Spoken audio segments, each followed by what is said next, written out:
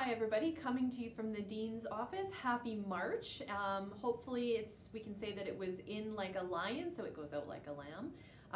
And just happy to give you some updates. As you all know, we had our cause and site visit in February, and we have just received the report from the site reviewers and are formulating our response. A lot of great feedback and not a lot of surprises that we didn't know going in from our self-study, so that's always good to know that our self-assessment was where it needs to be. So we will send that back early mid-March, and we will then hear from the Bureau sometime in May.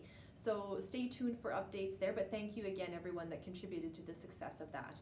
I also wanted to share that we are exploring the opportunity to become a Sigma Theta Tau International chapter, and there is a lunch and learn that has just happened, and happy that we had a great response. And for those of you that were unable to make that conversation, we'll have lots more opportunity to be engaged and for you to take a participatory piece of moving us forward to a Sigma Theta Tau chapter, because it's a fairly long process, but something that I think really fits with where we're going in terms of nursing excellence and leadership.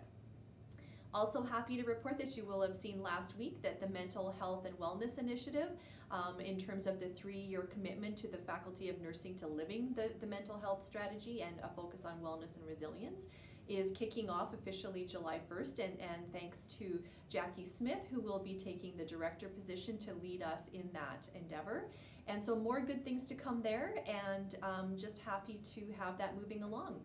And last but not least, I wanted to do a plug for April 18th, our curriculum planning day, that all faculty are welcome, and we'll also have an update for staff at a staff update so that we can get staff input as well. But just to start thinking kind of broadly about where we might want to go in terms of curriculum revision, and setting a North Star, if you will, for what nursing education looks like as we move into the future here. So that's it for now. Everybody have a wonderful March, and stay warm until we start to see spring. Thanks so much and take care.